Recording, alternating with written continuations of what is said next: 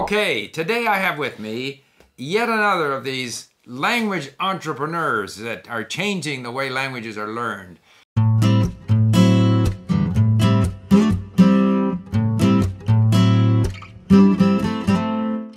By creating content, systems, advice, approaches to learning that are helping people in a way that the old language schools, I think, didn't. Today we have Pablo, Román Humanes, who has a website or a channel on YouTube called Dreaming Spanish. Pablo, perhaps you could introduce yourself. Hi, Steve. Thanks for the introduction. So, yes, me and other teachers were making content, we're making comprehensible input videos based on the ideas of Stephen Krashen, as I know you know him and you've done some videos with him. So they really follow the research on language acquisition over the last few decades. And so we try to make content that's as useful and as interesting as possible. You know, something that struck me today was, so right now there's a big debate as to whether people should go back to school, you know, in-class learning, go back to university, in-class learning in universities. The universities want to hold on to their income, so they're trying to insist that the students come to class.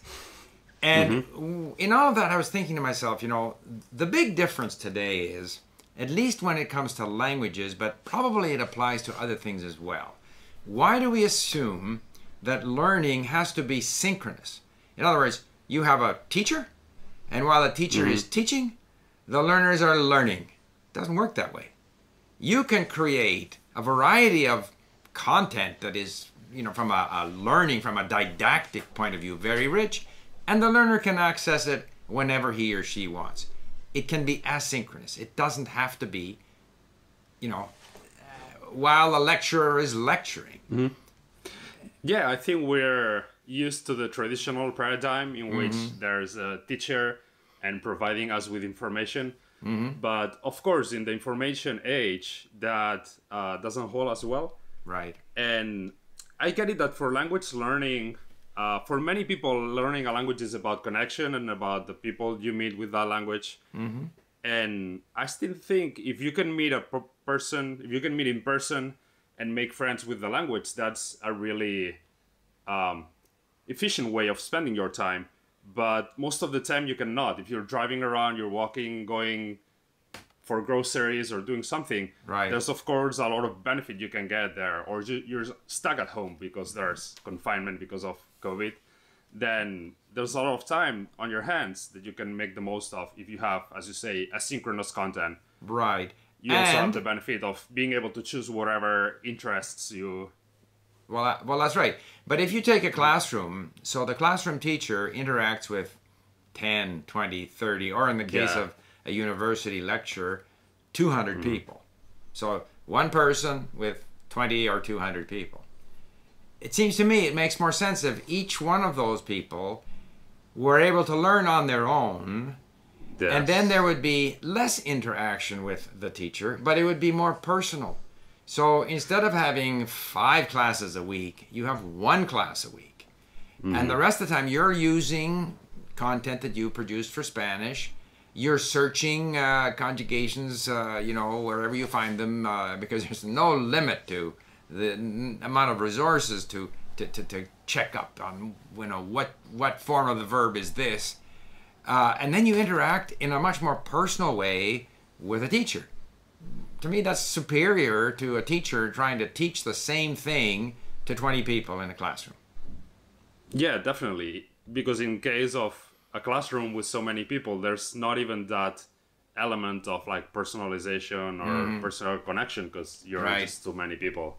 So that benefit is also disappears. So yeah, as you say, it makes more sense.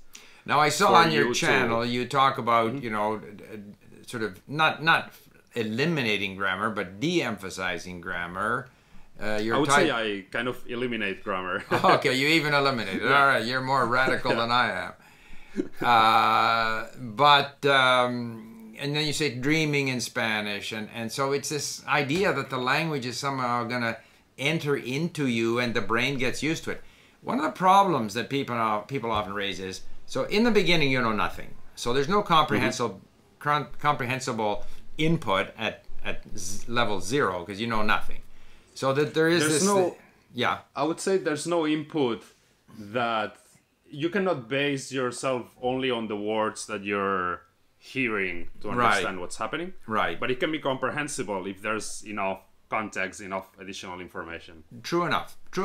Yeah. But at least insofar as the kind of learning that I do, where I'm with my iPod and I'm walking, running, doing the dishes, initially there's no comprehension. I don't understand what they're saying. I got to claw my way through a lot of repetition to where I make some sense of this. And there's a lot of beginner content out there in every language. There's a superabundance of beginner content.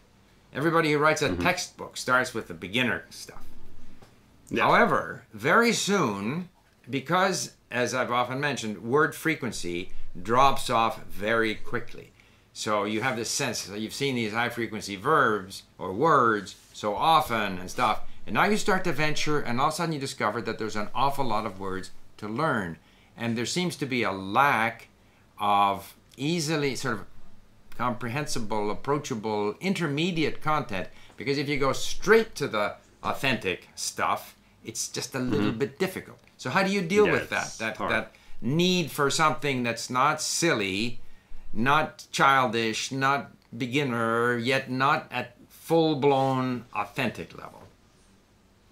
I don't know that we've completely cracked it, and I think over time we'll probably get better at this. But right now, what we do is we try to focus on topics that are interesting for adults or for everybody. One thing that we realize that can be, even if there's not that extra information of visual props or drawing, there's two things that can still make you more comprehensible than input for natives or media for natives. One is just articulating properly and not speaking too fast. And the other thing that also helps is not changing topics randomly. Because that's something that if you watch a YouTuber, if you watch a TV show, they start a conversation, and if you don't know what's going on, who those people are, you don't have a lot of context to begin to understand what they're saying. And in our case, maybe we'll make a video, 5 or 10 minute video. You've seen the title, so you know what's gonna be about, and it within all the video it stays within the same topic. Right. Certainly that's true, and that's true even on the level of choosing an author. Like when I started reading books in Russian, I would just read Tolstoy, and as long as I was reading Tolstoy, it seemed the same vocabulary would come up. Whereas if I went to Dostoevsky, all of a sudden I was lost. And if you're talking about economics or something, you stay on a subject, you do get the same vocabulary tending to read. Definitely. So that's a way of choosing content that's at your level. Is if what you're reading from that author is still easy enough for you to enjoy, but hard enough that you still encounter new words, then you can just stay within that topic or within that author. Is if, as you said before, you're at the point in which there's no low frequency vocabulary anymore, you feel you're not learning. Just by changing authors, you're gonna see that there's many new words that you encounter often, but that you don't yet know, right? Now, another subject. So you de-emphasize grammar, you don't teach grammar, and we both agree that speaking another language is a matter of developing new habits. So if you're an English speaker, then you are in the habit of always using the personal pronoun, for example. That's just natural. You're in the habit of making no distinction between ser and estar. It's just be. You are not in the habit of using the subjunctive. So how do you create these habits? You can explain to a person, like I often use the example in English, you can explain to a person that the third person singular of the present tense takes S, and yet that's a very common mistake that every non-native speaker makes, that they don't, he go instead of he goes. So understanding the principle and actually developing these habits, those are two different things. How do you get your Spanish learners to develop Spanish habits? So the way our method works is by trying to build a separate picture of the language in your brain, trying to keep connections between the two languages as little as possible in such a way that English will not affect your output once you start outputting, once you start speaking Spanish. So we try to reduce the amount of interference that your native language will have with the language that you learn by doing input without translation, trying to not translate, not even connect those things between the two languages. Because I would say even ser and star, they're not to be, they're not the same. Right. So we're trying to, the ideal with our method would be that you wouldn't even make the connection between to be and ser and star. Yeah. Okay. Okay, that's interesting. Interesting. Yeah, because I mean, I know I often mention this. Speakers of English, say Germans who speak, fluent English, and they'll still say, "I have been living in Canada since many years," which is a German structure. It's not English structure, and they just cannot shake certain habits that come from their native language. And we all experience this. I mean, I probably, when I speak Spanish, I use the personal pronoun more than a native speaker would use it, because these are habits that come over from your native language. So I guess you're never going to get perfection, but you want to try to get people to migrate more into a Spanish mode. And so you do this by trying to break the connection with their native language. Yeah, and it's based on research about comprehensible input and my own experience trying to also stick to this method to learn languages and comparing it to other languages that I've learned through more traditional methods. And it's all based on the experience of one linguist that developed this method in a school in Bangkok where they teach Thai. So I experienced that. I learned Thai there myself to learn the method, and now I'm trying to apply it to Spanish. Okay, now we're going to leave a link to your channel in the description box. Thanks. And just to tell my viewers here, which languages do you speak besides very good English, Spanish, I presume? And Thai, what else? So yeah, my native languages are Spanish and Catalan. I'm Catalan. And then I speak English, French, Japanese, and Thai.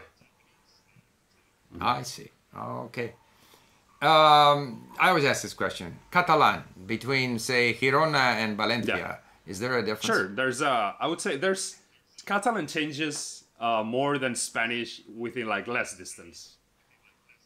So you can drive for... But mutually comprehensible. Yeah, totally mutually comprehensible, yes.